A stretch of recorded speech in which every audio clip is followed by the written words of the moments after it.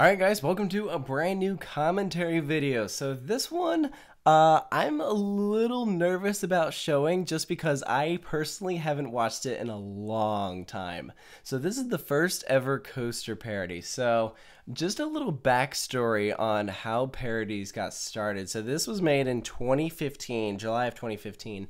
And I made them because I just felt there was a gap in Coaster Studios, like there was something more I could be doing. And so I reached out on my Facebook page and I said, is there something that you guys would like to see? And a person commented and said, it would be cool if you did like a movie trailer for a coaster, you know, make it all dramatic, you show different shots of the coaster. And so I was thinking, okay, well, that would be cool, but I was not sure. Like, I liked the idea. And then I knew that with different movie trailers, they do kind of a voice. So, like, coming soon to such and such movie theater near you. So I thought, okay, that'd be kind of cool to do for roller coasters. And then I realized that I could make it kind of comical and say kind of what everyone else was thinking, because some of these movies aren't that good. Obviously, some people point out that that is very similar to what Honest Trailers does, and I was familiar with Honest Trailers and Screen Junkies at the time, but I wasn't really like an avid follower of them. So that, like, as much as it's crazy, it was kind of more of a coincidence, but I did know that those were popular, so I wanted to do something that kind of made them different. So I had this idea to have these cutaway scenes, almost like sketches that you'd see out of like Saturday Night Live or something, and so have them cut away. So I kind of took a movie trailer and combined it with like sketch comedy, because I like doing that kind of thing and writing scripts. And so that was kind of how parodies got started, and I like to think that they've kind of grown so that now they are very different from Honest Trailers or something that you'd see out of a sketch comedy scene, because they have different cutaways and moments where it'd be me talking to the narrator, or moments where you break the fourth wall and stuff like that. And so that was kind of how they got started. So Tempesto at Busch Gardens Williamsburg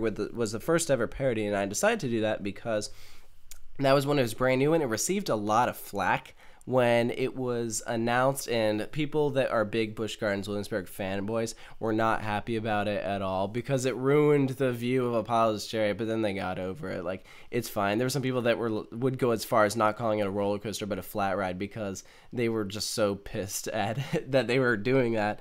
I didn't really care. I was like, oh, new roller coaster. So I decided to parody it because people made fun of it. And so I thought, well, I mean, some of these roller coasters are so weird that you just can't help but make fun of it. So I decided to do that, and that's how coaster parodies were born. So I'm going to go ahead and play this. The parodies were really bad at first, and I'm really glad that they got better over time. I don't know how you guys watched these and liked them. I know that a lot of people called them cringy at first and were not big fans of them. And so I'm glad that you guys have stuck with them, and now they're my most popular segment. So it's kind of cool to see how they've changed over time. So I'm going to go ahead and watch this and try not to die. I don't like it already. It's just the intro. Oh my gosh, the mic is so bad. This was before I had a microphone. A Pegnus. He totally mispronounced it at first. That was a cool shot. But Dakota didn't know what it was pronounced. What a lame name. Sounds like a pasta sauce that you see in a daytime television commercial. Introducing the new Tempesto. Yeah, this is how the Tempesto lady was born. It's my mom. Yeah. And I don't have time to make fancy meals. Okay, that's funny. And that's why I use Busch Gardens' all-natural Tempesto sauce. I made this fake label. Pour, it kind of looks like stir, marijuana on and the enjoy. front. It's Fun delicious. fact, the pasta tasted fine afterwards, but You want me to eat it? the joke with why she's like, I don't want to eat, is because the coaster is like, Gardens okay, is so the Tempesto thing is sauce. actually okay. It's That is delicious. funny. She broke character so many times because that she had that issue of laughing because of the barfing. But I have this pause because I want to go over some of the stuff that is on screen. So it says, ask your doctor to see if Tempesto sauce is right for you. Side effects may include nausea, vomiting, heart attacks, weird dreams, and whiplash, because you get whiplash on it. Order right now to receive a 2% discount. Buy it now for 3 easy payments of $2 each. Why wouldn't it just be $6? See, it's dumb. So I thought it was funny. That, like, it was the first ever parody scene. I thought it was a decent job, kind of make fun of those infomercials. So I was making fun of movie trailers and commercials at the same time. So, you know, it's pretty good. People like the Tempesto lady. So even today, you know, she's still every once in a while makes an appearance in a video. So, all right, here we go. After spending months constructing it, they announced the coaster really late, so that's what that was referencing. Although, if I ever did a redo of it, I would emphasize that more. Okay, so Dakota is on here because he's talking to himself, because at the time we didn't know what the Coaster Parody narrator looked like, so it's like, oh, Dakota, I'll just have you say this line, because no one knows that that's you. Because he's doing this deep voice, so then he talks normal and no one knows. With the only difference being the restraint system. Enter the cramped cars. These restraints do suck. It's so cramped. This whole montage is very accurate. Managed to achieve absolutely nothing. Get ready for a new ride that is smushed into a tiny space so close to another coaster that it will have you wondering why they chose this location. I thought I was riding Apollo's chariot. You can imagine my disappointment. Yeah. From premiere rides, you know, comes a new with a attraction, lot of this, zero originality. I would have expanded on it. Like, the parody is so short. Like, if I ever redid it, I would, Theme to the mythical Italian you know, daredevil redo a lot of this. Like, make it longer, add in different things to expand upon. And then I have this whole montage where there's no narration at all. Even the audio editing is so bad. You can see where I cut it. Park's latest creation, Tempesto. Yikes. Ew, what is that different audio sound?